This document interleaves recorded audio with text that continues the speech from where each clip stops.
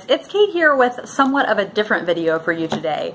So several months back, Mercedes from Mercy's Bookish Musings did a video on fabulous book recommendations, and she said that she has a very specific niche of book that is like what she loves, and she hadn't really found any categories, but then slowly there's been this category coming out called Fabulist, and that is like exactly the kind of book that Mercedes likes.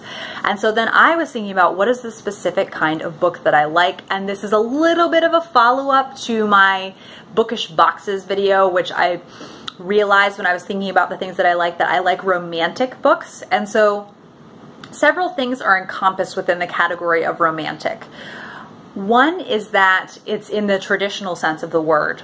So think the Brontes, dramatic landscapes, really high intense emotions, escalated situations, things like that.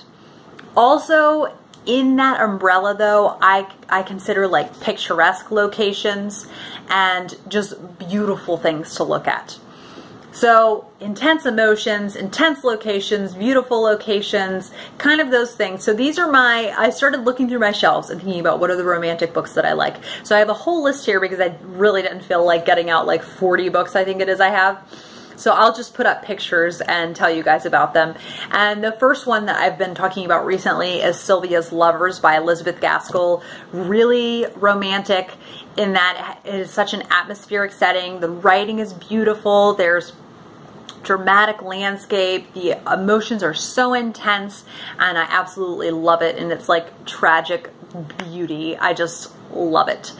The next one is The 13th Tale, which I just recently read, and this is really fun if you like cozy book things. This definitely has a lot of that. There's a little bit of travel in it, but there's a very mysterious house, and it's a nod to Victorian Gothic literature, which is really special. The next is, and I haven't officially hauled this, but I'll hold it up for the sake of this book, for the sake of this video. I'm very excited to show you. I got the vintage red spine edition of the Enchanted April, and just this cover though, it's so beautiful. So the Enchanted April takes place in Italy. Most of it starts out in like rainy spring England, and then they go to Italy where it's beautiful, and I just love it. I love the glamorous settings that are in it, and it also has a fair amount of charm to it, which isn't as romantic, but I'm just putting in this like such a Kate book category. The next one is The Woodlanders by Thomas Hardy. Very romantic, and just all of the beautiful descriptions of nature. Then one of the most romantic books ever would be Jane Eyre. Such a like mystery to the house that Jane comes to, and such an atmosphere and just beautiful lush writing, and I love it. Next is My Cousin Rachel by Daphne du Maurier, which is still my favorite du Maurier yet. And if you have not read Daphne du Maurier, but you really like Gothic atmospheric writing, she is your girl. You need to check her out. And then following that up, really similar, is Mary Stuart, who I don't know why not as many people talk about her, but I read 9 Coaches Waiting by her, and it felt very similar to Daphne du Maurier, but super, super fun, and I'm definitely going to be reading more Mary Stuart. The next one is Wuthering Heights. I don't think it gets more romantic than Wuthering Heights, and I definitely don't mean in the sense that we use romance today. It is not your classic love story. It's not a love story. It's about screwed up people and the bad choices that they make. But the way it is written is amazing, and I think I'm definitely due for a reread of it in the near future. The next is Sense and Sensibility and Persuasion. I'm just putting 2 Jane Austen in there, and those I think are the 2 most romantic. Persuasion is about second chances and is just beautiful. This couple, are they going to get together? Are they not? And then Sense and Sensibility are these 2 sisters who are such opposites and are just put in really tough circumstances, but how they can still survive and flourish. The Eliot Family Trilogy by Elizabeth Gouge. It's got the beautiful descriptions of nature, it's got the beautiful houses, and it's got people having really intense relationships, and I love that. Great Expectations. I definitely think Charles Dickens' most romantic one that I've read thus far. It definitely feels very Gothic. My Mother's My Father's Glory and My Mother's Castle by Marcel Pagnol. This is about the summers he spent in Provence, and it has beautiful descriptions of nature, which I absolutely love, as you can tell. Anne of Green Gables, just, yes, Anne of Green Gables. Then two mystery authors who I think their writing is very romantic, very atmospheric, and that is Ruth Rendell and Elizabeth George. Ruth Rendell has the Inspector Wexford series that I talk about all the time, and she just has wonderful writing and is really good at zoning in on everyday events and making them seem significant, like the kind of coffee that he's drinking, or the house that they drive by that has a cat sitting in the window, just the way she writes it. And the same thing with Elizabeth George, but Elizabeth George often has more intense atmospheric settings, like one is in Scotland in an old manor, which is really awesome.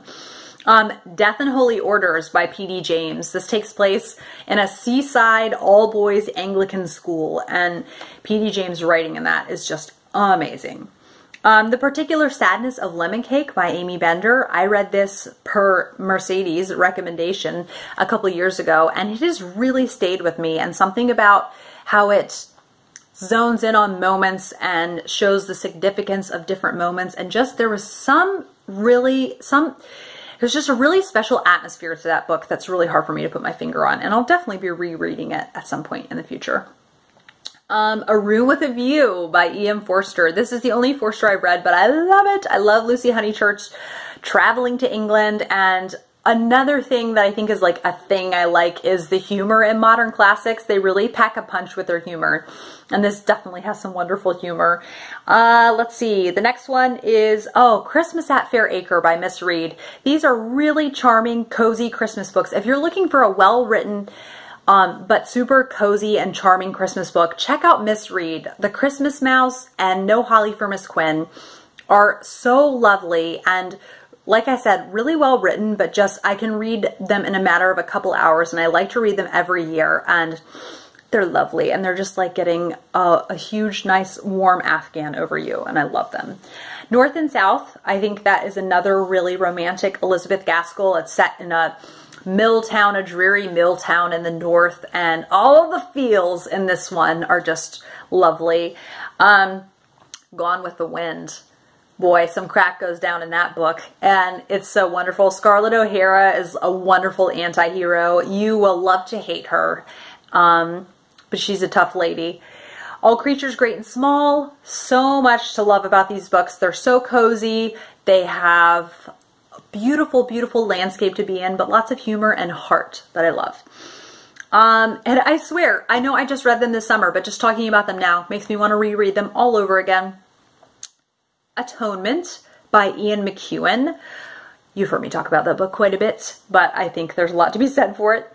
The Narrow Corner by W. Somerset Maugham. I think this might be my favorite W. Somerset Maugham, which I haven't been reading him as much as of late, but he is one of my favorite authors, and there are so many. They go to this mysterious island. It's a tale at sea, and they go to a mysterious island, and the way he writes about this kind of essence and aura that's on the island is beautiful. The Great Hunt, which is the first in the Wheel of Time series. I think if you really want, like, I just love how different his world feels from ours, and it feels so different and magical and just so unearthly. My Family and Other Animals by Gerald Durrell. It has the beautiful writing that's so great, but it's very fast-paced, and it's set in the Greek island of Corfu. It's lovely. The Shellseekers and Coming Home by Rosamund Pilcher. Those two are really great because you get swept away by the landscape. Some are in Scotland, some are in Cornwall in England, and she just has such a way of bringing you into that world and making you fall in love with so many of these characters. And it's just really great fiction about relationships, but where the writing is like super quality. I love Rosamund Pilcher. Wild Strawberries by Angela Thirkle. Angela Thirkle has very charming, cozy books, and Wild Strawberries especially I think is my favorite out of the Barsetshire series. So that's one where it's just got the picturesque, like, English locations, but the really hilarious, like, modern classic humor, and I love her for it. Let's see, Giant by Edna Ferber. This is a book I read prior to having the channel, so I haven't mentioned it as much, but it is one of my favorite books, and it talks about this ranch that's in Texas, and a family that owns the ranch, and all of the like crazy things that are happening in the economy at that time, and you get to see the family grow, and it's just wonderful, and just big sweeping portrayal of life in Texas at this time. Then I Captured the Castle by Dodie Smith. I love it, and it's just something about the writing that I think is so special. And another thing that makes it romantic is that it's in a like decaying castle, and there's also a scene where they are swimming in a moat around the castle in the middle of the night, and they're watching the moon and the stars, and it's frigid, and that passage has always stayed with me. So I Captured the Castle is definitely a romantic book. So that was kind of a random video, but I just felt inspired to do it, and something you can consult if you're looking for romantic book recommendations, if you like the kind of books that I like. And I hope you guys enjoyed that, and I will see you for another video soon. Bye.